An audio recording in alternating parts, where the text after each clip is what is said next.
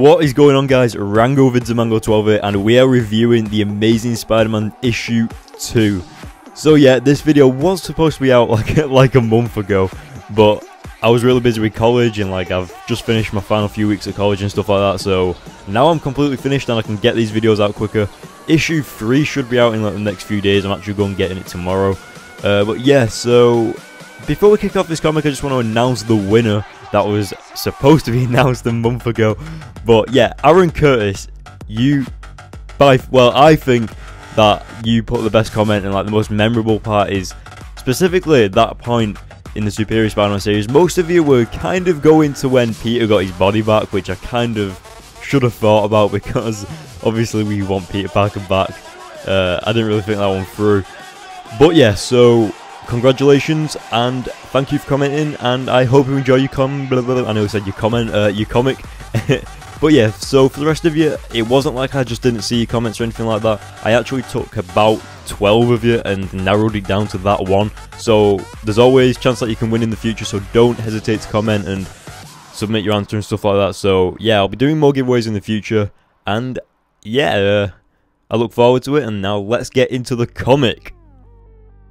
Alright, so to kick off this issue, we actually have what I thought was Mary Jane in her apartment, trying to find a video and stuff, but then she shot either, I think it's Spiderweb because it says Fwip or Schwip, and I actually think it might be Spider-Woman, but then again, it kind of looks like electricity powers as well, so I'm not entirely sure.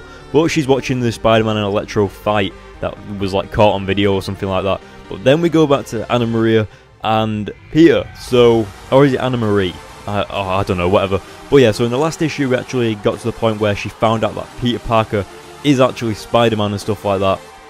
And he actually turns around to her and says that the actual truth, which I thought was really good. And especially the way it was delivered as well. He just came out and said that it wasn't him and it was Dr. Octopus. And she, straight away, she needed some kind of coping method. So she just starts cooking. That's awesome. Seriously, someone that cooks to cope with something that, mate, imagine how much food and cookies you'd get. That'd be so good.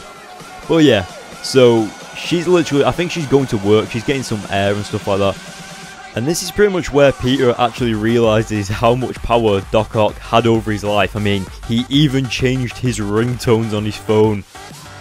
His ringtones. How evil. But yeah. So then we actually go to what looks to be Electro going back to one of his ex-girlfriends, or one of his girlfriends, or his sister. So, okay, probably not his sister actually, I'd take that back, bloody hell. But yeah, and he actually needs somewhere to stay and stuff like that.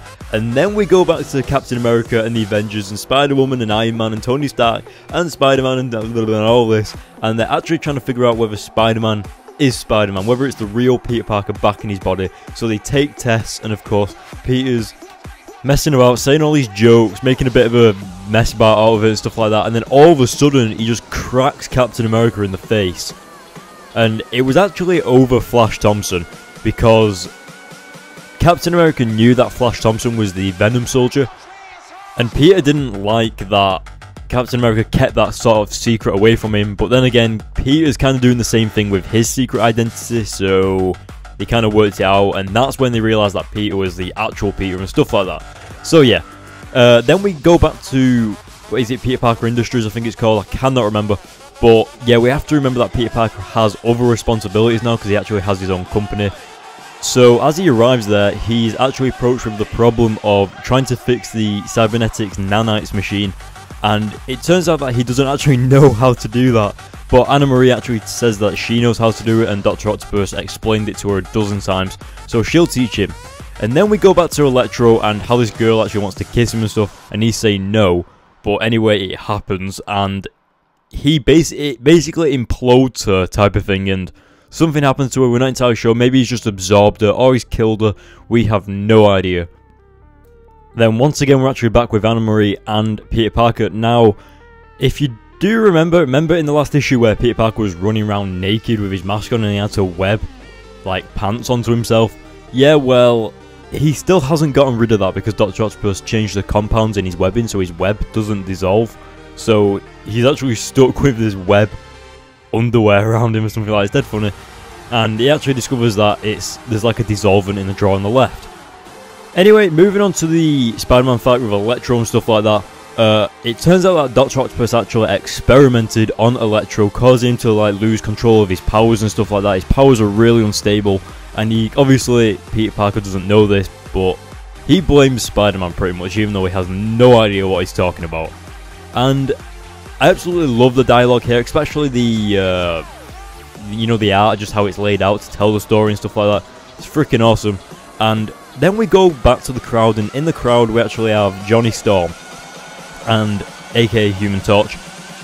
He has actually lost his powers. He came back from some space mission or something like that, and or an alternate reality, I cannot remember, but yeah, he's basically just lost all of his powers for now, which sucks. But then again, we go back to Spider-Man and Electro, and of course Spider-Man uses the good old water hydrant trick, and I like the humour here. He actually pops off the top and no water comes out, so then he sticks his head back over the side and the water just explodes out, and it's awesome. And especially the art, I don't know what it is about the art this time, but that looks like Black Cat right there, what the hell. But yeah, anyway, moving on, for some reason he's on top of the Statue of Liberty, and he gets a call off Johnny Storm. Now it turns out that Johnny Storm is actually at the bottom of the Statue of Liberty because he can't get up there, and then he starts explaining to him how he's lost his powers and stuff like that. And I really like the dialogue between these two, especially because they're like long bestie friends type of thing, you know. And Johnny Storm pretty much gives him a present to welcome him back, and it's actually a USB drive with all the TV, movies, music, all the cool stuff of what he's missed whilst he's been gone. Because remember, Peter Parker's been gone like a year or something like that, so he's missed out on a lot. And what I really love about this issue is the ending. Peter actually goes back to his company building and basically turns around and just says, yeah, we're gonna start making the best supervillain prison ever. So they're gonna try and depower Electro, they're gonna try and take away his powers, they're gonna cure him, they're gonna imprison him, then they're gonna build the best supervillain prison ever. So that's not only gonna help the company, but it's also gonna help Spider-Man as well, because that means less villains to deal with. So yeah, because if you remember, the other prison was blown up, so yeah. As for my final verdict, I'd probably give this an 8 out of 10, mainly because of the dialogue and stuff like that and the art. And yeah, so the story was pretty good, and congratulations to the winner of the giveaway. I hope you enjoy your comic. You'll be getting that code within 24 hours of this video going live.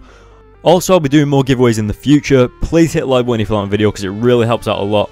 Don't forget to hit the subscribe button for more. I'll be doing my issue 3 review in a few days, and I'll be doing Miles Morales review in a few days, hopefully on the day that it comes out. And yeah, don't forget to like button. Please leave a comment in the comment section below, let me know what you guys think of this comic, and I will see you guys in my next video.